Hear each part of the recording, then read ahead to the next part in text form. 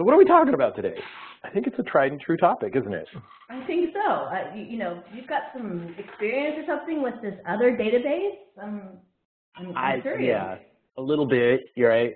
Yeah. So we're going to talk about Oracle and how you can go from Oracle to Cassandra. This is probably #1 topic a lot of places I go. I don't know about you, but it's just a lot of Oracle out there, right? It's been around for 30 years now, something like that, and it's an established database. People are comfortable with it. They seem to use it a lot. I think you even used it, if memory serves. For 15 years, yes, pretty actively. I made a lot of money doing it, I'm pretty happy to say, and I can't say anything bad about it. I mean, from a usability standpoint, it gets pretty complex, but for the workloads that I had given it, it was a solid choice. There was a lot of choices out there, but why don't we just jump into why we make these choices? How about that? Sounds good. So here's the problem, people. We like to collect data, and I think I say this a lot, Rachel. We're like data hoarders, right? As people. I don't think it's just talking about you and me. You and I do like to collect data. But I think we love our data. Yeah. Look at my phone. It's full of it. I have to keep buying a bigger one. But the data problem that we love to collect data goes back to ancient Egypt, and this is I know this is kind of setting the Wayback Machine. This is way before any databases, but we collected data. We collected data about crop yields, and we collected data about financial transactions. This is a ledger. This is probably one of your first real databases. There it is, right there, opened up and looking at you. What is that, like an ancient Egyptian ledger? No. I believe this is from the 1800s, I think, somewhere in there, somewhere in there. Anyway, it's just, hey, I gave you money, I took money, and here's the balance, and this is how you made sure that things got done right, and if you had 2 books, then you were going to get in trouble. Oh, flashbacks to accounting class. Oh. Yeah, it's pretty bad. And, of course, we collected things into tables. Train tables have been around for as long as trains, probably, and that was the tabular format, the columns and rows. That's interesting how we came upon that beforehand. But collecting data has always been a problem with humans. We are collectors, and we really started hitting this first data plateau. Now, Rachel, I'm going to go through these data plateaus as a concept, but the plateau that I'm talking about is we started to limit ourselves out. Now, do you know where this is? Do you know what this is? It looks busy. It is busy. This is the reservation office in Little Rock, Arkansas for American Airlines. Now, that was my next guess. Yeah, I know. It's like, wow, just right on the tip of your tongue. And this was an interesting place because this is the only place you could get a reservation for an airline in the 1950s. Now, in the 1950s in the United States, there was a lot of extra income. People started flying a lot, and they were taking thousands and thousands of phone calls. Do you see, like in the foreground, there's a guy here with a little box that's the lid's flipped up?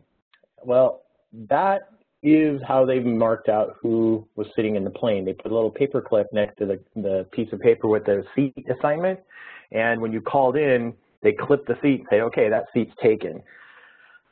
As you can imagine, there are some scaling problems with this. Now I understand why we used to call and confirm our seats on planes way back. Right, as you can imagine. Makes total sense. Yeah, this was not the most efficient way of doing it. And so American Airlines was stuck. They had a huge problem. And luckily, there was a company out there that had solutions. So the first data solution, which was really using a computer, is a system called Sabre, right? And Sabre was a system built by IBM. It is still here today, folks. When you book an airline, you probably are going through Sabre. And it was amazing because what they were allowed to do from the airport or from a central call office was collect information from people who wanted a flight, and people got on the plane and they had a seat. And it was all very organized and centralized, and really that was the first solution, and it was awesome. And it started this whole industry. So let's pay a second for homage. Okay, I'm done. But what happened, who did you call if you wanted a database, Rachel? Bum, bum, bum, bum. IBM. IBM. Big Blue. I've worked there. Yeah, and probably many people on the phone have too. So IBM was the one who made the big database, and if you needed a database, you called Big Blue. Now there were competitors, but let's face it, IBM, that was the old adage. No one ever got fired by an IBM. And so that was the 1970s, 1960s. For 20 years, they dominated the database industry, probably even 30 years. But things do change. We hit this data plateau again. Here we are. This is actually a picture from 1977, I believe. And IT workers of the world unite. They had to wear a white shirt with a black tie. That was like the rule. And your room-sized computer is ready. And the plateau was not everyone could afford a room-sized computer. And that's okay, that's really interesting. So we have a new solution. Now we have this microcomputer revolution that's kicking up. And here comes all these new players, right? The one, though, that stands out above the rest is Oracle.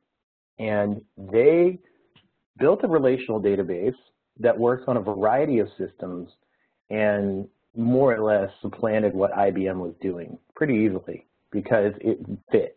This is where I come along.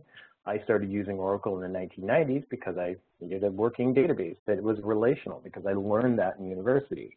So it dominated from the 80s, well, I couldn't say 80s, the 90s when it really started dominating. And I don't know how far back you go, Rachel, but I'm sure you were along here somewhere. Yeah, somewhere around there. And of course, this happened, right? The world got all internet-y, and well, that's pet.com. But anyway, this happened. I mean, the internet became a thing, and the whole world became data connected. And when you look at the scaling problems that they could bring, it dwarfed anything you could pull on a microcomputer. But we have this problem, right? This is, I mean, what was your impression of the internet at certain times? Well, besides after the to hook up, we sat and waited a lot. Is it down yet? Is it downloaded yet? I mean, I remember like going off and, you know, doing so many other things, waiting for stuff to download. Yeah, exactly. And so we have this problem, right? Which is we put too many people on there, and we get this website is slow problem. And it wasn't just because it was a dial-up modem. It was because we were building bigger and bigger databases, but the database was a problem. And this is one I dealt with a lot in the late 90s when I worked at .coms and did a lot of consulting and was trying to make money and be an Oracle consultant. Is my first answer was buy a bigger machine. And I love this one. This is an Enterprise 4500, I think, or 450. Love that. Had wheels, portable, awesome. But you know, that was the thing you did. You got money from VCs and you bought a bigger machine. Awesome. To 2005, that is really, I put that in my mind as a moment in that we had this problem, the thundering herds. And it was just because everybody and their brother was getting on the internet, and you never knew when things were going to come. I worked in education. The thing that we had to deal with was the last-minute deadlines, and of course, everybody showed up at the last second, right? And what happens when we have thundering herds? This problem, ugh, right? And this is getting pretty close to where we are now. Now, this is a big moment. Everyone knows where you were when this happened, right? You remember where you were, Rachel? Yes. Yeah? And who was it that got up on stage and said, you're going to buy 1 million or 1 billion or 1 trillion of these things? I totally said no at the time, too, as I speak into my MacBook Air with my iPad Plus, right? I know, right. I said no, too. I'm like, oh, that'll be it's just another iPod. No, it's now dominating my life. And I mean, I did have a Zune, though, so I'm not a very good harbinger of technology. No, you shouldn't be on this webinar at all. But you come around, right? You come around. Yeah, exactly. So this iPhone thing, well, now it's every bit of phoneage out there has a screen that looks somewhat like that with an app on it. It has probably a computer listening to it somewhere, and without a doubt, zero chance you will not have a database involved. And that has created a problem because now everyone expects it to be online all the time, and you could have the next cool app that just takes off. And that thundering herd is going to stampede you, and you're a competitor. So let's face it, you go on the iPhone App Store or you go on Google Play and you look for an app, you could find 3 or 4 competitors instantly. And that means to be relevant, you have to have something that works. So slow is as good as dead, right? So here we are. Welcome, everyone. Gather around to the third data plateau. We've hit it. So this is what we did, right? It was like, we always use Oracle. I always used Oracle. Didn't you always use Oracle? I use Oracle. Maybe a little bit of MySQL here and there, but sure. Yeah. Well, you know. SQL Server, sure. SQL Server is out there too. Yeah, I had a bit of that in my life, and some Postgres. Informix when I want to go old school. But the choice of that particular time was, okay, you want to be safe, go with Oracle. And everything that connected to the internet that needed to talk to something, and look at all these applications. We have mobile applications, we have web applications, we have gaming and telemetry, stock markets. None of these really fit well anymore because of the problem that's inside that. You know, it's a single server relational database. Now, we can build it out and do more with it, but is that really the case? Well, no, it was designed to solve problems of 30 years ago. It wasn't designed to solve the problems of now. And you know, Larry Ellison's a cool dude, but he couldn't see the future. He didn't know what was going on. But wait a minute, hold on. Isn't an Oracle someone who can see the future? Oh, we'll just leave that alone. I'm just kidding. No. But that was actually a cool name. I have to give him that. That is a cool name. But wasn't Cassandra able to see the future? Okay, never mind. We'll get there. Nobody believed her. So let's look at this potential. I will propose to you, the listening audience, a third database solution, and that is Apache Cassandra. And it is born and bred around this new problem set. It was built to tackle this issue that we created for ourselves, which is, hey, let's just put 1 billion people on a particular application and make them happy. What year was Cassandra started? It was 2008. So that's after the big old, hey, we got mobile apps thing, right? Like they went, oh, maybe this isn't going to work. Maybe we need a better solution. But the thing is, though, it was not. Cassandra came out in 2008. I mean, that was when it was conceived. But there was a lot of thinking before then. It goes back to the Dynamo paper, which was 2007. The Google Big Table paper, which is 2006, and those things had a life inside of their Amazon and Google before then too. So these problems were being solved with computer science earlier at those companies that I highlighted earlier. So Google, Amazon, here they are looking down the barrel of the gun of 1 billion users, and they're solving those problems quickly with computer science. And just like a centrifuge, those things are spinning out and flying out and finding themselves into projects and open source. Rather than trying to put together a sharded MySQL system with bubblegum and toothpicks. That seems really stable. Not. Well, all right. So I'm glad you mentioned that. So let's talk about what if we bring in the Oracle architecture. So I'm going to talk about this from a practitioner standpoint. So I built a lot of these systems in my day. So if you will indulge me, Rachel. I always do. All right, because what I want to show you is how I built these systems, or at least there was some of the technology that you could bring to bear to scale up and make it work, right? So these should be familiar. So here's my single Oracle instance.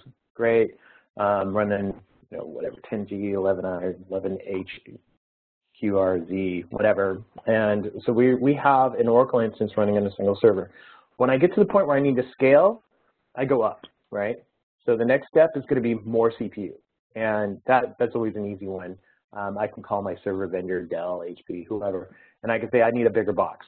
Awesome. And when I'm with more CPU, I'm going to need more memory. And if I'm running more CPU and more memory, and I'm running a lot, I probably will want to use the Database Resource Manager, DBRM, and my if you have a choice of not using DBRM, I'd go with that. I've never been able to make it work exactly the way I wanted to, but that's an option. And you have to manage, if you have 32 CPUs in a box, you have to manage that. Okay, so now I have all the CPU memory. I'm going to add more disk, which probably means that I'm going to run out of slots on the server, so I'm going to put in a SAN. Awesome. But if I'm running a SAN, probably going to use ASM because I want to manage that storage properly. And managing storage on an Oracle server is really a dark art and a good way to make money too. So this is going to solve my scaling problems in a single server. Great. And if I need to do more application scaling, which is always going to be the case, I can add in times 10. Times 10, of course, is a in-memory database that works pretty well with Oracle RDBMS as the backend. Is that like is that your only choice for caching? For caching, well, Coherence is another product that Oracle sells, but it is not integrated as much, and it is a key value store. Some people use Coherence. It's more of a replacement for Memcached. Times 10 is more integrated, so that's going to give you the scaling you want. Let's face it, when you start getting into real scale problems, you're going to need to add more servers. That's more of that. And so there's only a certain size you can get. I think I told you the story about I used to buy 6 and 8U servers, and those are ridiculous. But you said you needed a forklift or something? Well, it was they look like forklifts. They're in these data centers. There's these little lifter things because humans can't lift these things up and not lose a finger. So you have to put this little forklift thing underneath this huge server and lift it up into the rack, and it's a huge operation. And if at that point you're kind of laughing to yourself, maybe that room-sized computer wasn't a bad idea because at least it was in a room. So what was the other way to do this was adding more servers instead of the bigger server because you run out of space, which means you're probably going to use a SAN. Actually, you will use a SAN. And if you're using a SAN in multiple servers with Oracle, you're going to be in rack territory. That's real application clusters.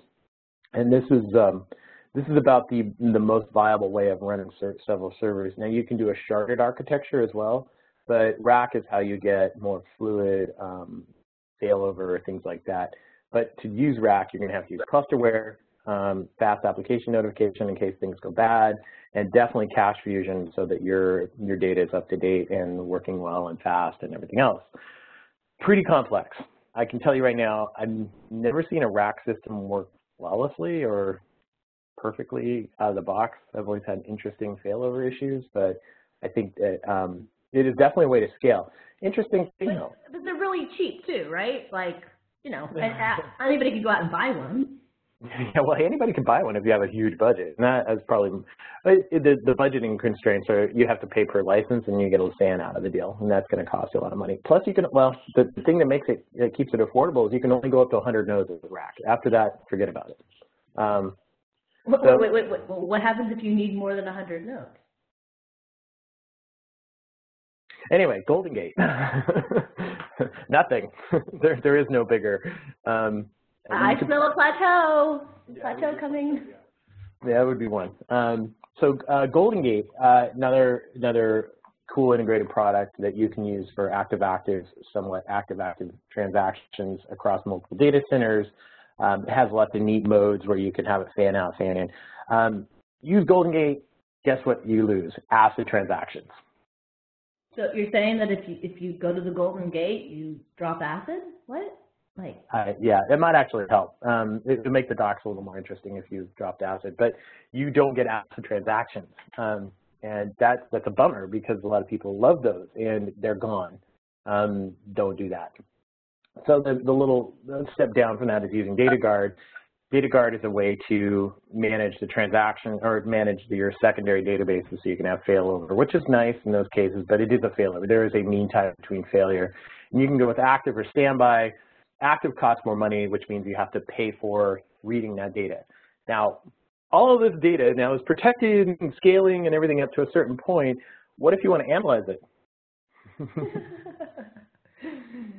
Yeah, that's right.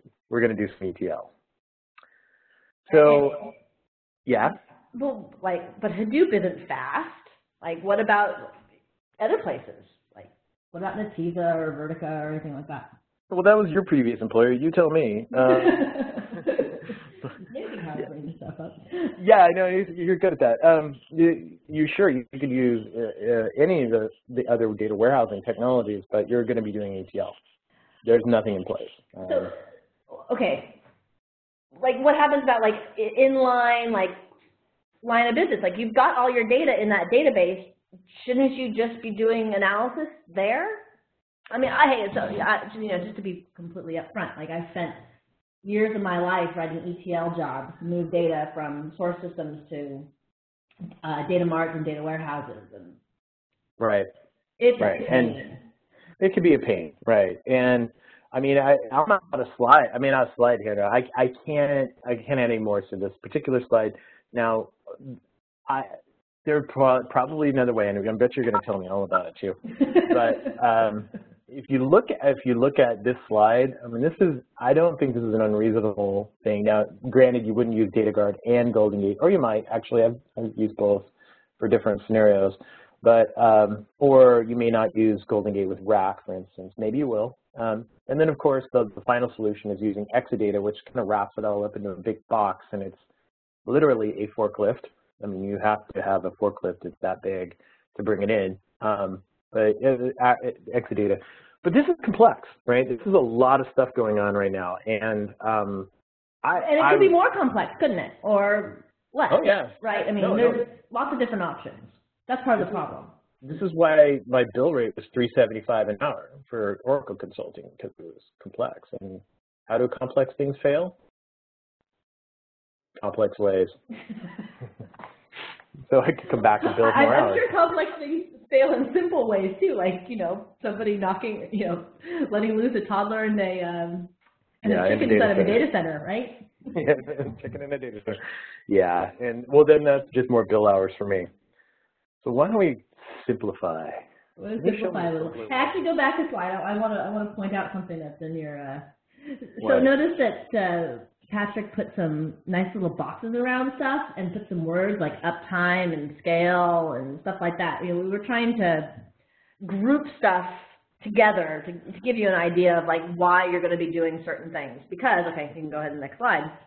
Next slide.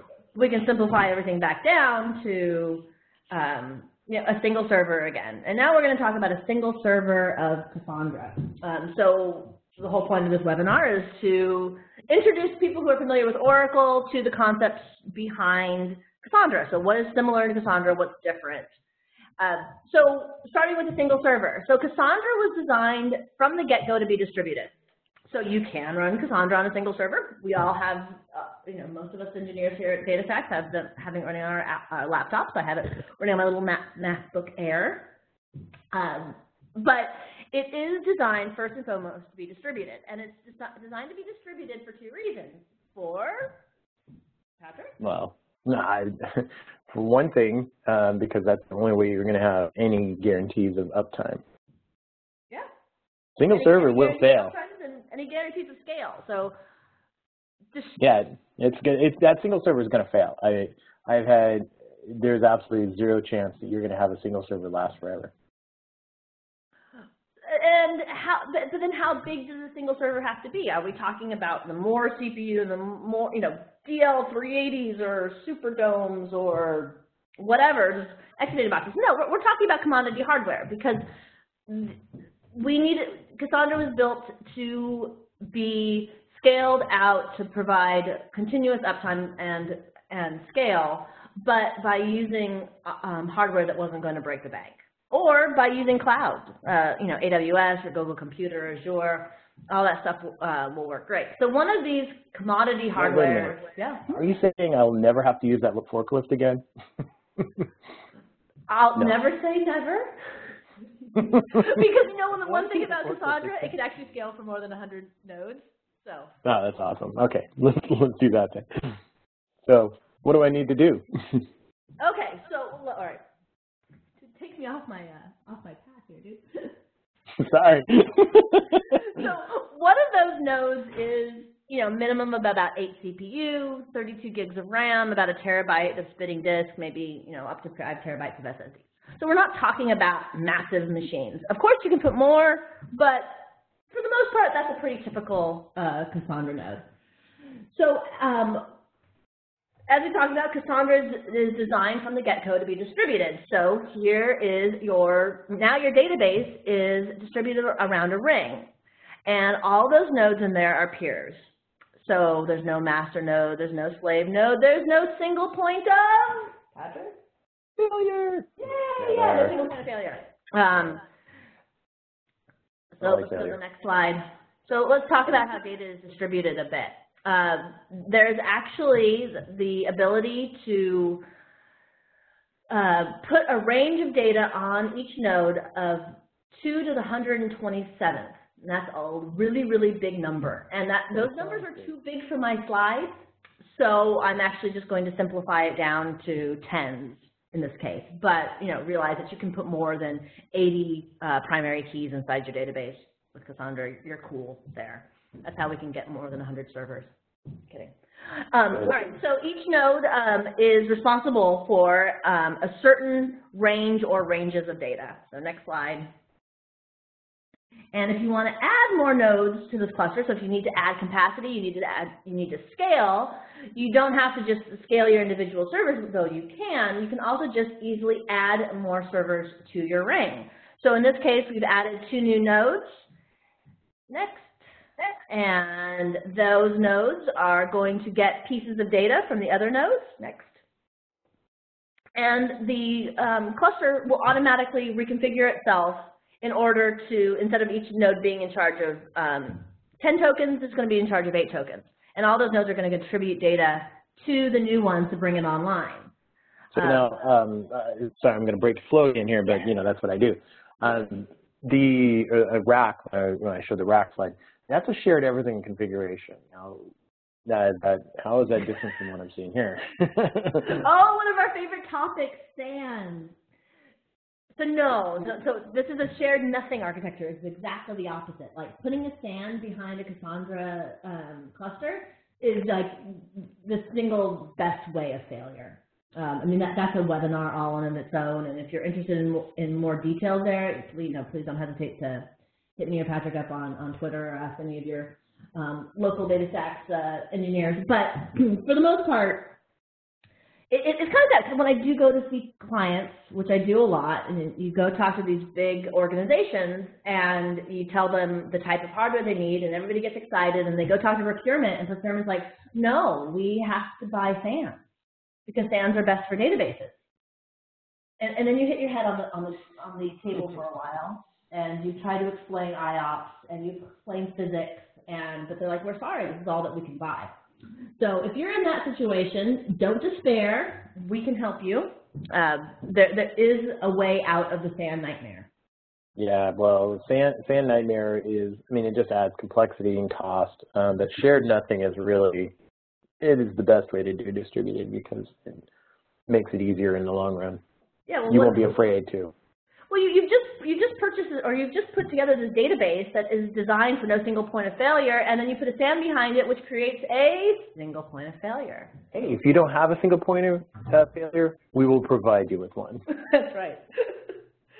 Also, just in mind that Cassandra is designed to be always on, never down. So as you add new nodes to the system, the streaming of data from the other nodes is actually a background process. Everything is a background process in Cassandra because it's designed to never, ever, ever have to be brought down. So you add new nodes to the system, you upgrade your system, all those, never going to bring your system down. But what happens if one of those nodes fails? So say node 80 at the top there decides to conk out on me. It would be really good if I had copies of that data someplace that's not on backup. I advanced your slide a little early, sorry, but anyway. It's cool. It's all right. You can manage that? Okay, good, because you're a professional. And you're a professional slide advancer. I am not a professional slide advancer. Okay, anyway. They've got to come up with a better solution for this besides passing balls around. Yeah, hey, WebEx people, I know you're on the line. Fix this. Okay, anyway. Yeah, they're a client. Okay, so the application comes down. The application is going to write to the Cassandra ring. Now, as I mentioned earlier, all these nodes are peers, so any one of these nodes can act as the coordinator. It doesn't have to be just the one at the top. There's a driver that sits on the application that has a number of different policies that says how do you round robin or retry any of those particular nodes. So we're just using an example of one here, but keep in mind that any of these nodes can and will be the coordinator. So the application writes a row of data. The primary key of that data, the partition key, is hashed, and it's assigned a token value. So go ahead and go to the next slide. That token value can be written in any number of places, and you, as a database administrator, decide how many copies of that data do you want around the ring. The most common number is 3. Mostly that way, if one of your nodes goes down, you can fix the other, whatever was wrong with the first one on a second one, and still be able to have a third one available, a third copy available to retrieve requests. So I like 3. It's also, there's also a Monty Python joke somewhere in there, but 3 is a good number. Yes, it is. I mean, and so I think because it's been proven time and time again, and there's some math behind this, that a replication factor of 3 is a good trade-off for space, because these are going to be replicated 3 times, and it's for the uptime. Another thing is how your data is consistent at quorum, because when you have 3 nodes, you're going to have 51%. That means 2 nodes online. So that's some of the reasoning behind it. Well, thank you. All right, so now that as the data was distributed to 3 nodes, we can lose 2 of the nodes and still maintain uptime. But what happens if our data center goes down? And data centers do go down. There are chicken toddlers being let loose every day in all data centers. It's a scourge on society. Or there's natural disasters, or actually real reasons that a data center might go down. Well, regions go down in AWS. I mean, this happens. Even Amazon. I mean, I've had that happen to me personally, and it's a reality, right? It's going to happen. And there's also times like what happened last November, that Amazon decided to reboot a random 10% of the nodes in AWS. Right. And nobody knew which nodes were going to be. They were just going to pop out of existence. So what did everybody do? Oh, okay, everybody, you might or might not have downtime. No, you can't put up your app like that. That's not how. That's not good for PR. No. And then that was. So Netflix is a great user. They talk a lot about these 2 concepts. They run active, of course, because they're in Amazon 100%, but they know that there's going to be downtime. So they run active. They have a great webinar or a discussion on that you can go look up.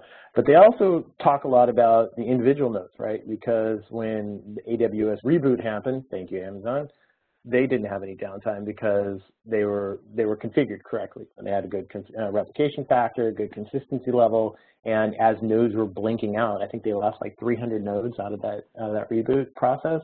They didn't have a second of downtime because they were ready, and the database was built to withstand that. That's really the key. Netflix goes down. It's not just bad PR. It's like national news. I mean, the president gets involved, and it's pretty bad. My 5-year-old has a fit. I want to avoid that. Totally, exactly. Not a good scene.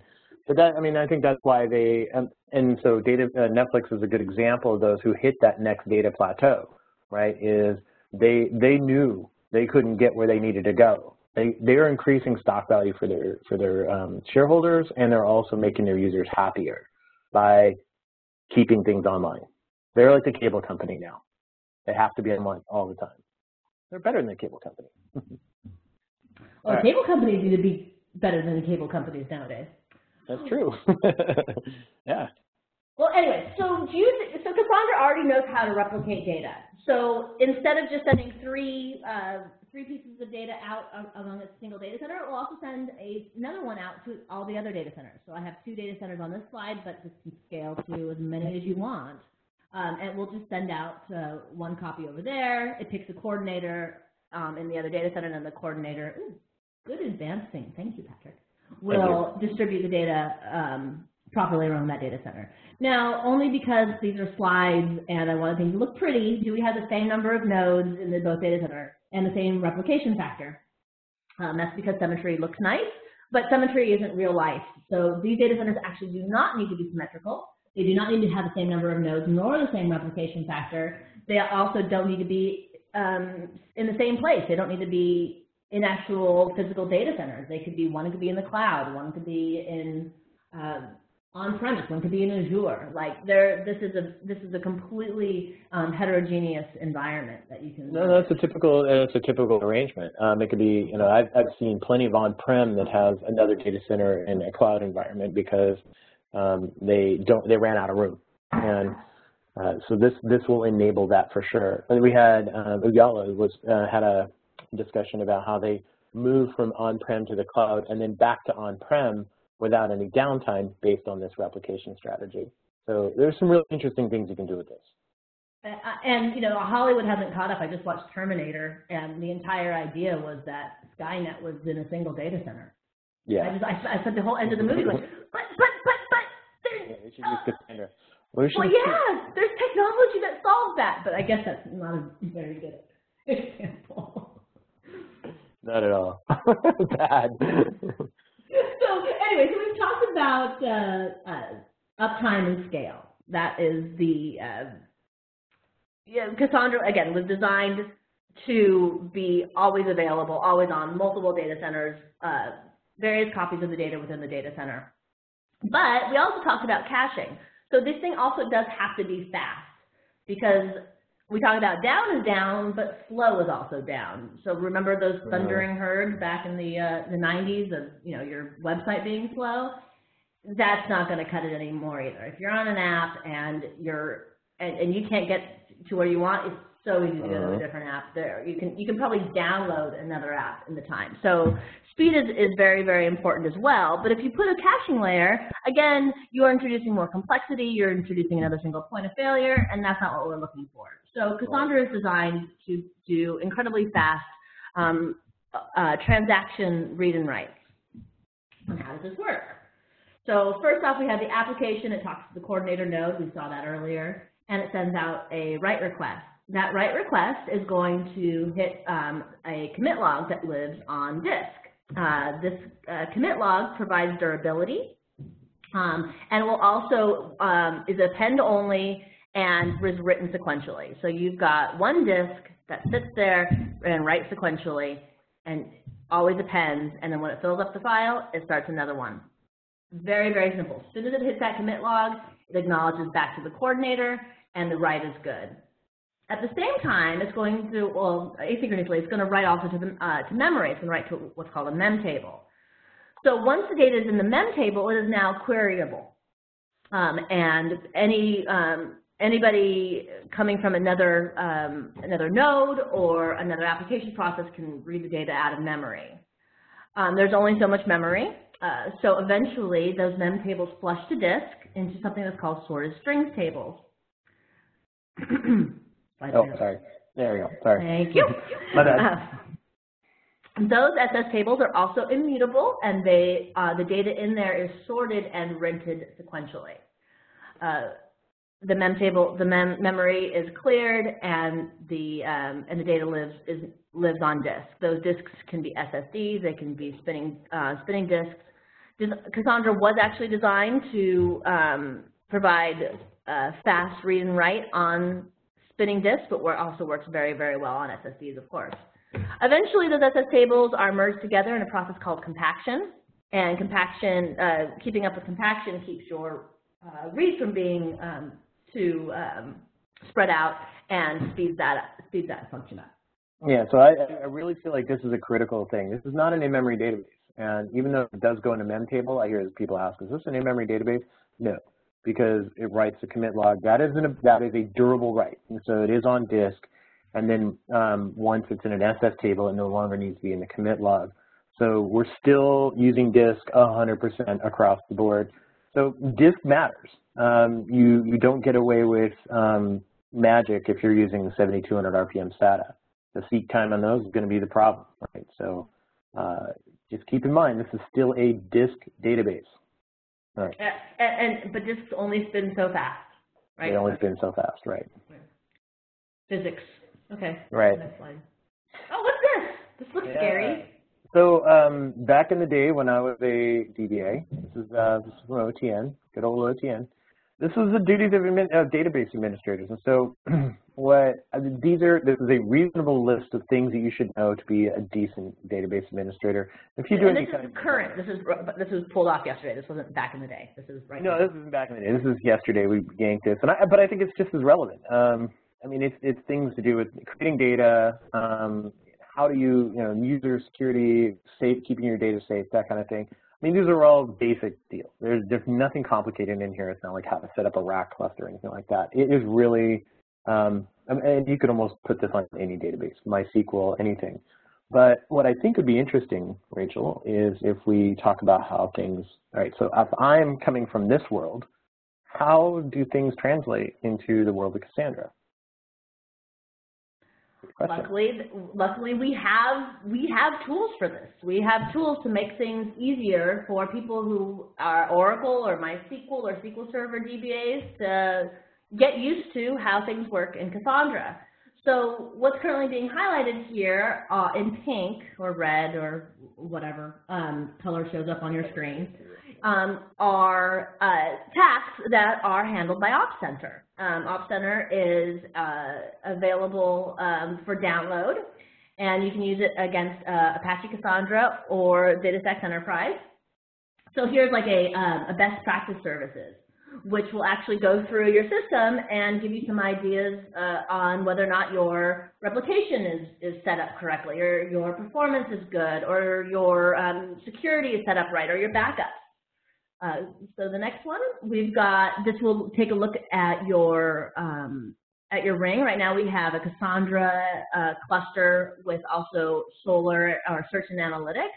And we're seeing what is green, what is red, and what is yellow. So all those tell you the health of your individual nodes. And then we also just have a basic dashboard view, your cluster health, your utilization, your load. I mean, pretty much this is completely customizable. It will give you all the stats of your system, just like you're used to with Enterprise Manager. So if I'm coming from the world of Oracle and I use Enterprise Manager, I think this is a pretty similar tool where it gives me an all-in-one look and lets me monitor things. Now, I say this a lot. You put 1,000 nodes in a cluster, you better have something that can watch those. This is not something you want to spin on your own. Now, people do, but you don't have to. Ops Center can manage a lot of this for you, and it helps you with a lot of things like updating the servers in a regular fashion without having any downtime. It's pretty cool. Doing a massive upgrade of your database without any downtime is a bit of a trick, but not so much with this. You also can spin up new clusters with just a couple clicks in AWS or Azure. Yes, that's true. That's actually really cool. I use that quite a bit myself. Oh, that's nice. Just like click, click, click. I want a 5-node cluster. Need to do some testing. It's just done for you. Absolutely. So this is a doc slide just to show you, hey, yep, there's documentation just like OTN, all available on datastax.com. But also that all backups can be managed through Ops Center or the command line, whichever one you prefer. Something that people talk a lot about with Cassandra, like, well, if you have all this replication, do you need to back up? And of course you do, because I mean, your data's not going to go away, but there might be a mistake in your application. I know no developer has ever put a bug in an app that might have written incorrect data, but just in case, you can manage all your backups and your restores directly from here. Yeah, it's the only time I've ever done a restore is for a developer. I've never had a database failure. It's always been a code failure. And remember, test your restores. Even in Cassandra world, we need to know that your restores are working. You only get 1 point for a backup. You get 99 for a restore. So do that. So how about security? Oh yeah, this is the one that I think a lot of people don't think exists in NoSQL. There's been some interesting blogs over the past few years how NoSQL and security are not friends. So I think that's an old notion, don't you? Definitely, right? I mean, we've got a number of clients that have done PCI compliance on top of Cassandra apps. So. Right, and PCI compliance, of course, isn't the database, it's the process. But then, of course, you got to have a database that can support those processes. And things like auditing and whatnot. This is really important. Security is, and it's always advancing. I think that's something that you'll see a lot of changes in, or increase security through the years, because it's just something that has to be transparent to the end user. Let's face it, security is like the last thing you want to think about, or the last thing anyone thinks about when they're building something. You're checking boxes at the end, but it really should be, have it integrated like that. Okay, so we're back to my duties here. So we checked off a few boxes here. That's cool. We got all that. What more do we need to look at? Now this seems more in the line of like maybe a developer would want to do this, or an architect, like designing a database, creating a database, managing the objects. Managing objects is a DBA role thing, and even like looking at new features. So what do we got for that? Well, thank you for saying this, Patrick, but we've got this lovely product called Dev Center. Excellent. Well, I just moved you right into that, didn't I? You really did. Yeah. In case I ever wanted a job introducing the Price is Right. Right. So you're familiar with being able to trace queries, because, there might be a performance problem somewhere, to see what is going on inside the internals of how this query is communicating with the different nodes. Dev Center will do that for you. It will give you the ability to write queries, manage your updates, your inserts, your create tables, and look, just take a quick look, for those who are not familiar already with Cassandra, how you actually interact with Cassandra. This looks vaguely familiar, doesn't it? It's not quite SQL, but it's called CQL, and it's designed specifically so people who know SQL can interact well with Cassandra, and this is Cassandra's native interface. And I will interject here.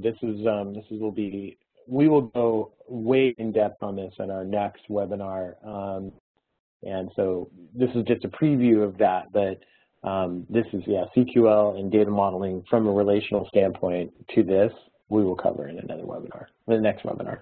Right.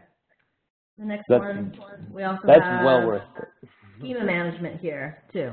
Yeah. So being able to create tables and primary keys. Again, very familiar to tools like Toad or. No. Sorry. There. You're good. There you go. It's good. It's fine. I'm good. Okay. So last thing was, of course, I totally blew it, but the ETL situation that we landed on last time, that to me was, I just don't like ETL at all, because it's costly and it's not efficient, and from a lot of reasons. It can also lose data. It's just something that I'd rather not do. So what do we get with Cassandra in this case?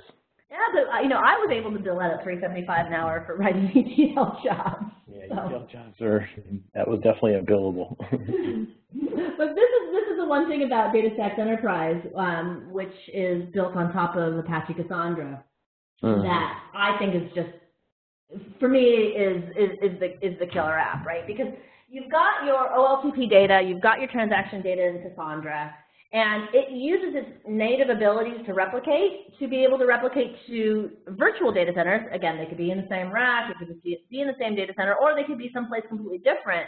But so you have some workload isolation, so you can run search type queries with Solr integrated on top of Cassandra. Or you can do OLAP or streaming queries with Spark on top of Cassandra, or Hadoop on top of Cassandra, or Cassandra on top of Hadoop. I'm not sure which way that would go, but. Yeah, well, with Hadoop, that is unfortunately a little less integrated, but I think it's fine for what it is. It's to bring your own Hadoop, where you can have your own Hadoop cluster, and we provide connectors so that it will grab data and it will pull and push data to a Hadoop cluster from a Cassandra cluster. So. But the idea here is that you don't have to ETL it. The data will be automatically replicated in real time to these clusters, so you can integrate search into your application. You can put a BI tool, a Tableau, or anything out there with an ODBC or JDBC connection to allow your users to do ad hoc queries without interrupting your OLTP and your transaction processing. Right, and that, so I think we've seen some really interesting applications, and this is what it comes down to. Is So let's kind of wrap this up into a neat ball and let's take this back to the plateau that we're dealing with. Cassandra in itself is a database that can do things that are going to respond to what we've created, right? Which is mobile apps and IoT, web. Those are all creating a lot more demand and need scaling problems that we haven't yet seen. Well, we have now, we're in it.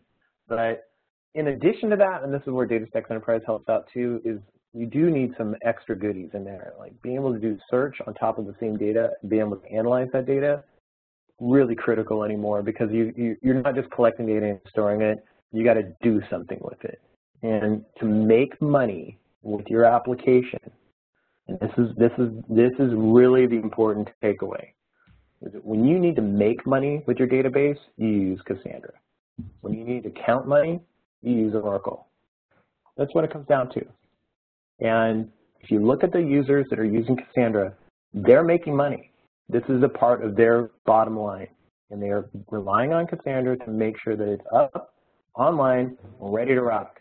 When their users are ready with their wallets out, they're ready to go. And more importantly, I think it just gives everyone a better experience because, let's face it, slow is as good as down anymore. I think and that's something we can all relate to, right? So, where are we at now?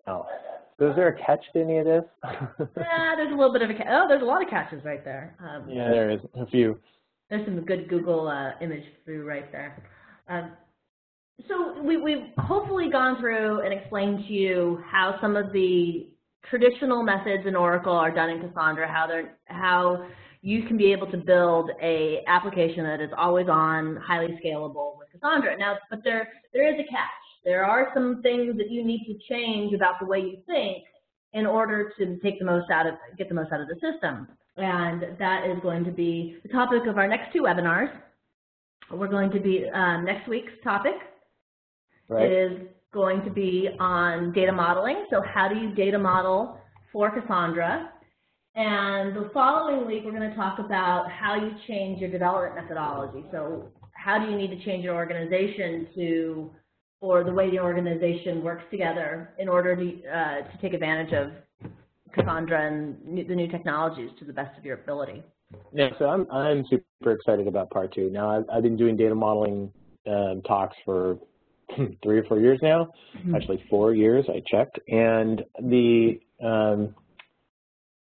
concept of data modeling from a relational to Cassandra is getting more baked, I think, and that's a word. And I think this is where we're going to you're going to hear some of the same things again, but hopefully some new things, and we'll highlight some of the newer features that are in Cassandra 2.2 and probably what's coming in 3.0.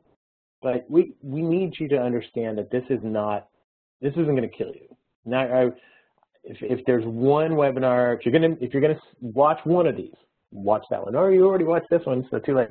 But that number 2 is going to be really critical, especially for developers, because understanding your data model is the first thing you need to get whenever you build a successful application. All right, well, we want to see you. We want to see you up close, personal, and that's going to be the Cassandra Summit in 2015. Santa Clara, 2 days of fun and excitement. We are also going to be doing certification with O'Reilly Media, so this is a big deal. So this is what's a certification test. We have training. You can sign up for that. That is the pay for part of this. Now it is free to go to, and if you want to do a priority pass, which basically guarantees that you can get into certain sessions, because I'm going to tell you, there's going to be thousands of people here. It will be a big event. So getting that priority pass is pretty important if you want to guarantee spots, because there's going to be some really hot talks, and it gives you that guarantee. So Rachel and I both have priority passes, so you can pick a winner there. It doesn't matter. You're the winner when you get 50% off, but pick mine. And certification, get 25% off. You can pick Rachel for that one. But we really do want to see you, and register now. It is filling up fast. Get your hotel rooms. I mean, do all that now if you can, because you don't want to wait. Last year, people waited to the last second, and it was really tough because there's a lot of people who didn't get to go because it was just full. And That we don't want to have that. We're also doing it online. A lot of it's going to be online, so if you can't make it for some reason, you won't miss out. And of course, all of the talks will be videoed, and we will have that all available on our YouTube channel as well. So if you can't make it, don't despair. You will eventually be able to see some of the talks, actually all of them. But really, the important thing is when you're there. You get to talk to people, and I think this is the most important thing. Talking to people, relating experiences, finding out how they're doing it is really something. So I think that is it. We're gonna have to take some questions, I think, here. Let's see, who has the Q&A? That's the question. First question I have. All right. I have the Q&A. I'll ask some questions to you guys. Devin, can you pick a few of those out for us, please? There's a good amount of these. So all the questions that we don't get to, we will try to throw a little blog together for everybody. I saw a comment just recently that Exadata is shared nothing, and that is true. That is true. Although it is I have run Exadata in production, and I should be very clear, yes, that is a shared nothing architecture. Although it is a very specific architecture, it's built. You buy a box, and it's huge. If you want to do multi-data center, then you have to use Golden Gate on that. But I will make that clarification. Okay. Here's a question. Yeah. Will the nodes that have special applications, such as BI tools in the middle, still be treated as nodes that normally receive and store data? I'll take that one. Every node is the same. So if you're running in the multi-data center with analytics and search, those nodes in that data center will all be the same, where they're running Cassandra and whatever extra. So like in search node, they would be running Solr on top of Cassandra, and in analytics, they'd be running Cassandra and Spark. But if you're running Cassandra only, then each Cassandra node is independent. There's no difference between those other than what they're primarily responsible for the data. But if you make a request to any node, that it will find your data. So it's not, there's no specific nodes that are set aside for just queries. And these are, and I know that this is a very common pattern with a lot of databases. It's like, oh, these are the query nodes, these are the data nodes. There's none of that. There's no master-slave architectures or anything like that. It's all peer-to-peer. So the short answer is no, but the long answer is why. All right, Devin, hit us with another one. Here's a question. What are the biggest differences between Cassandra and Hadoop? Yeah, I can go ahead and take that. So they're very, very different beasts. Hadoop is designed to do collection. So take tons and tons and tons of machines, throw a ton of data at it, and do some plotting through it with MapReduce in order to figure out answers to deep questions. It is much more of an OLAP or an OLAP system, designed to do data lakes and to basically process the data of the universe. That's what it was designed to do, is to hack through the internet. Cassandra, on the other hand, is an OLTP system. It is designed for high-speed reads and writes, little tiny bits of data, short requests, data coming in and out at all times. They work on completely different file systems. They are completely separate projects. They run in conjunction with each other, so you can take your Cassandra data and move it into Hadoop if you prefer to do your analytics on it. But you keep Cassandra for its uptime, for its scale, and for transaction processing. Right. Yeah, they are not the same systems. Not at all. All right, Devin, another one.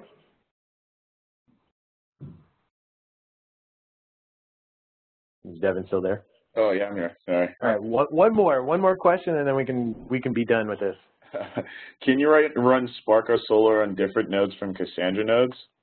Oh, I kind of answered that, but let me be very clear. So when you're running DataStax Enterprise, you can't run them non-separately. So Whenever you run Cassandra only, that will be in one data center. When you run Spark and Cassandra together, they are in another data center, and Spark and Solar are in a different data center. This is for workload isolation and also for, just for task isolation. We want to make sure that these nodes are there for a specific reason. By using data center segregation, it gives you some options, and so that's why it's done that way. Spark is going to use so much CPU, so much memory, et cetera.